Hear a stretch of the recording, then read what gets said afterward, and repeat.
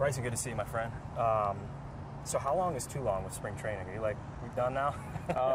No, not yet. Maybe a day or two, but yeah, I always tell everyone it's weird. You're so excited to get back into the swing of things and see all the guys that you haven't seen for 3 months, and then play 2.5 weeks of games, and you want the season to start. So yeah, it's been fun though. So I'm guessing you're looking forward to the regular season right around the corner. How long did it take you to get over what happened last year? I mean, did you let that marinate a little bit, or is it sort of like brush that aside?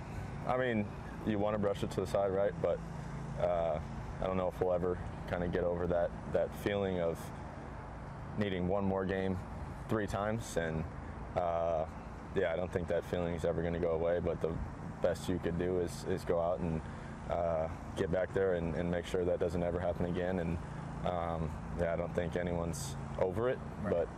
But I think there's different stages of being over it. You got to be over it enough to go out and play again and try to get back there. But yeah, I don't think it's ever going to be, I mean, at least for me, I don't think it's ever going to be something that's completely out of my mind or over. So do those things linger? Is that a worry, or is it past that's the past? Yeah, that's kind of the point I'm getting at is you're over it enough to where you're like, okay, it's done with, but it shouldn't have happened.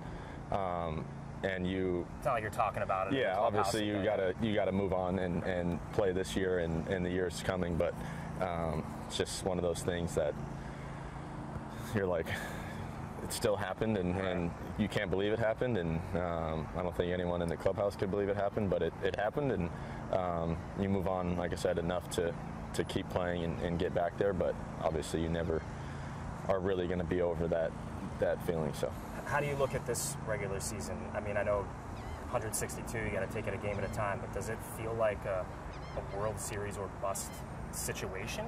I mean, I feel like that's always your thought going in is I mean, this team's built for those playoffs and those runs, and I mean, even compared to last year, Rangers healthy, the guys aren't in the WBC, and everyone's here together, and Bryce is healthy to start the year, and I think we're definitely in a better spot, healthier spot, and obviously you have those skids throughout the year where you're not playing very well, and we haven't started good the past couple of years, and that's a big thing is we want to start fast. And I mean, it feels like last year we started 0-4, 0-5, and we look up and we're 10 games back, and it's something you don't want to do, and yeah, try to get off on the right foot this time. So you got regular season goals with the team in mind. How about individually speaking?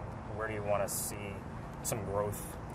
Yeah, I mean, obviously you want to stay on the field. The best thing you could do is play and play as many games as you can, so that's always a big goal of mine, and not really one to sit down and be like, I want to hit 350, I want to hit 40 homers. I've always been taught that if the team's succeeding, you have to be succeeding, or the team's not succeeding. So I think if we're playing good as a team, everyone's stats are going to be where they want, and the ultimate stat is wins and losses, and you could go 0 for 4, but you can make a diving play to save the game, and that doesn't show up in the box score, and we have a win. So that's what shows up, and I think that's a lot of the mindset of the guys in there. So how reassuring is it that you have pretty much the whole team back, same lineup, top 3, actually basically same rotation too? Yeah, it's good. I mean, I've come to big league camp 4 years now, and you don't see that. Even when I was on the minor league side coming over, it was like, oh, there's a new guy there, new guy there, new guy there. But here you look around and it's same guy, same guy, same guy. Oh, there's a new guy, same guy, same guy. So, I mean, the chemistry is at an all-time high, and I mean, you go through 162 games with guys, and you see who each other really is when times get tough, when times are good, and I think everyone's kind of on that even keel kind of mindset, and I think that's what makes our clubhouse awesome and our team good. So how's dad life?